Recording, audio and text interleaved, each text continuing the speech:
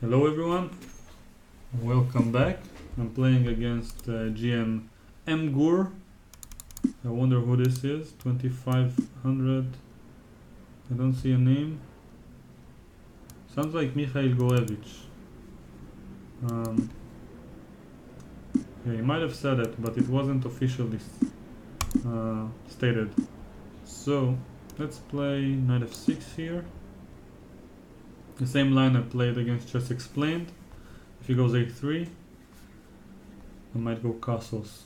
If he doesn't, I have some d5 related ideas later on. So for example, if knight f3, castles, I can play d5 and I have a very good position. So now he's going for the main line and I'm playing my line, assuming he's taking here a6, and we entered this line that I really like, which is kind of a novelty. Yeah, and here he has different options. Taking is what Christoph played against me in the match. Now knight b5. After rook b8 the position is more or less equal. But I thought for more than 2 minutes and I got into some time pressure. Luckily I managed to win in that game. And this move allows d5, I believe. Which, in case he plays d4, I will have extra tempo. So yeah, this is probably the correct choice. Now what happens if I play queen b6? He cannot go back, he has to go to a3. Oh, it's the game against Christoph all over again. Just go rook b8 without thinking. Try to... Oh, this one. This is an interesting choice. So what can I do?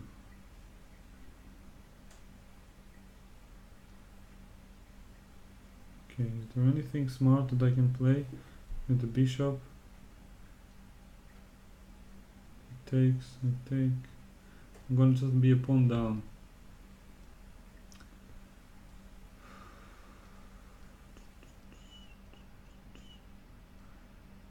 I'm not very convinced by my own play. So I need to find a good move. But what could it be? I need to move. If I move this bishop, knight c6 is annoying. Maybe queen d7 and rook b5, but still, it's not very convincing. So bishop moves, takes, knight back, bishop back. Not convincing at all.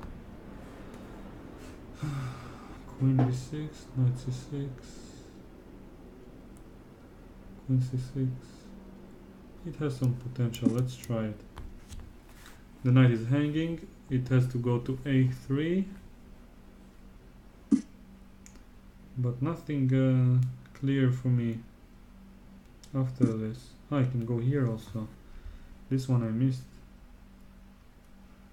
Okay, this one is also true.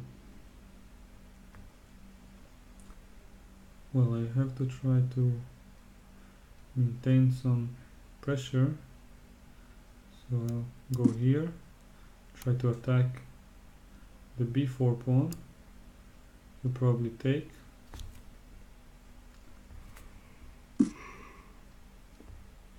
Well, bishop d2 makes a lot of sense. Yeah, and I don't see how to get good counterplay for the pawn that I'm missing. This is actually helping me a little bit. Okay, at least that's what I feel. So I'll go h5, trying to get h4 and maybe hope for some counterplay, despite being a pawn down.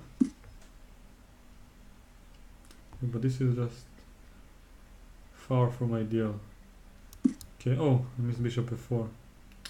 That's too much already. Yeah. Well, this is already in good reason to resign, but I'll continue for a little bit longer. Inspired by the last game, when my opponent just started to think for hours and hours. You know, e takes d5 is good. Yeah, I don't think he's gonna let me survive this, but I have to fight.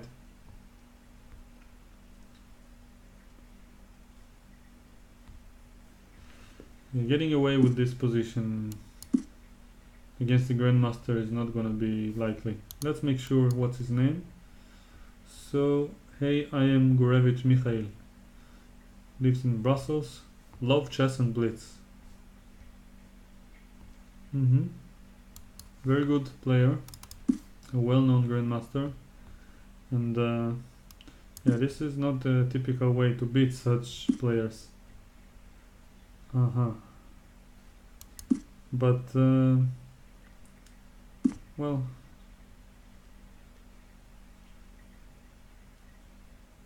yeah, far from ideal.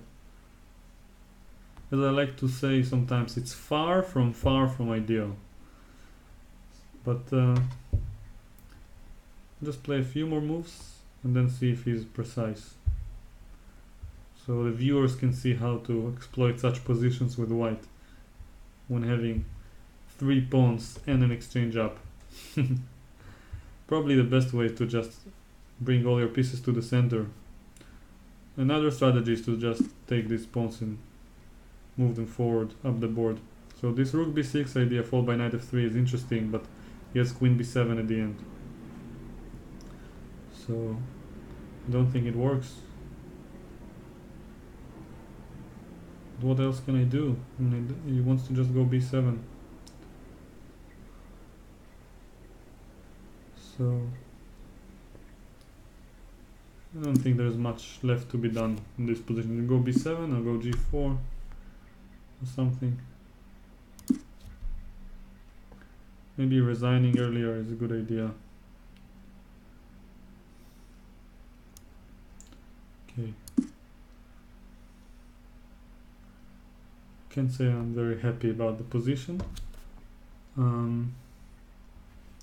Yeah, it's just very close to lost. There isn't even an idea that I can come up with. He wants to go rook a8. I don't have many defensive ideas, just bringing the queen. Then I don't even have an active idea of defense. Like some targets here on the king side. I have this pawn, but the g2 square is covered, so there's not much I can do. I can just hope for him to blunder, but of course that's not the most sportive way to play.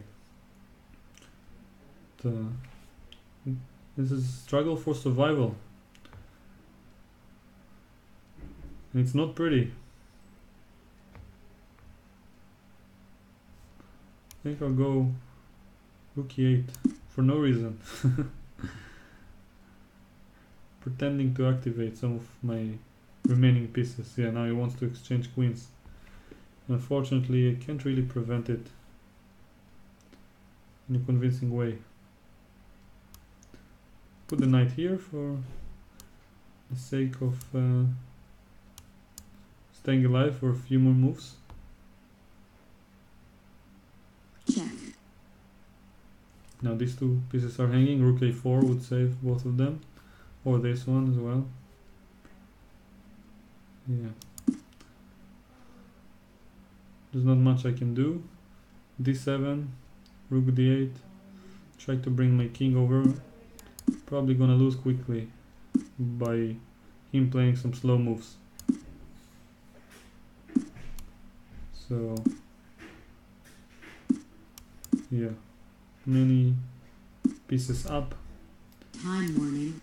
I'm quite amazed that I haven't resigned yet and I still haven't got mated in this position.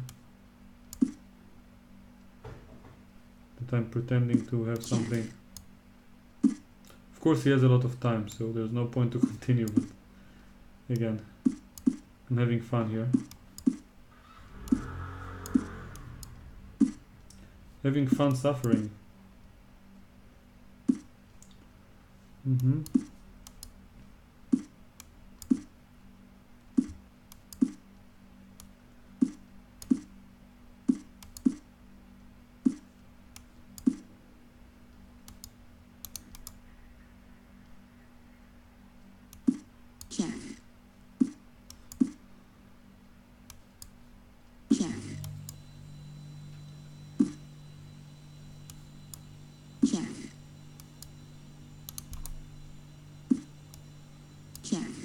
I was hoping for some stalemate ideas, but obviously Check. it's not gonna happen. Check. Jack forfeits on time. I think I lost on time. But Incoming yeah. challenge. I fought until the end, got him to less than 10 seconds. And well, there is a lesson in this game. It obviously wasn't the pretty side, but it's very important in chess not to give up too early. And as you can see, I had some chances at some point. And even if it wasn't the most, let's call it, sportive way to get chances. But in Blitz, with no increment, time is part of the game. So trying to challenge my opponent to play well with the time is part of the game. Now back to the opening. D5 looks correct to my eyes, but maybe I was wrong. So here maybe I shouldn't have allowed it. Knight takes b5. Excuse me.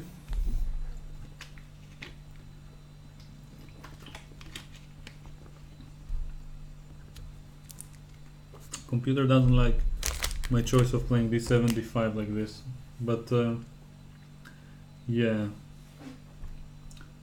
what can I say? Bishop a6 is a good move, followed by d5, saving this rook b8 move, which is logical to protect the pawn, but I like the rook on the a file if possible. I'm guessing also rook b8 should equalize.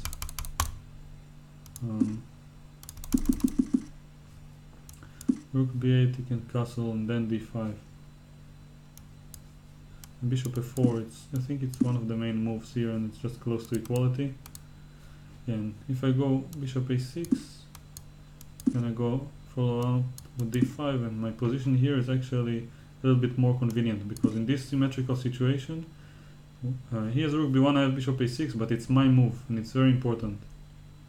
So the typical plan is to go e6 and get this knight over here to c4 and put some pressure on his structure. So let's see what happened next. After he took the pawn, I put rook b8. Now I couldn't, after knight e7, I couldn't prove that my position isn't really bad. Bishop f4 is extremely precise, actually.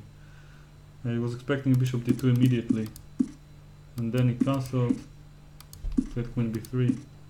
Yeah, and this is just a blunder. My opponent played the most precise moves, as you would expect from such a strong grandmaster. Yeah. And he probably, yeah, he kept playing very good moves, just progressing with his pawns. The advantage keeps growing.